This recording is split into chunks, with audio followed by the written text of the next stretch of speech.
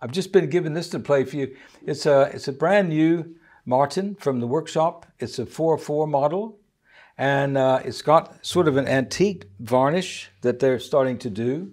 You can have it, I think, in different degrees, whatever you like. I'm just looking at the wood on this bass is colossal.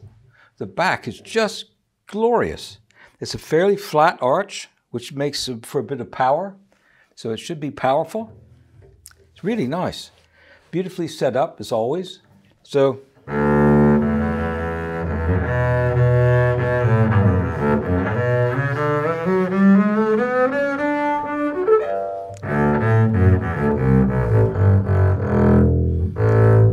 I'm not the biggest person I ever met, I have to say.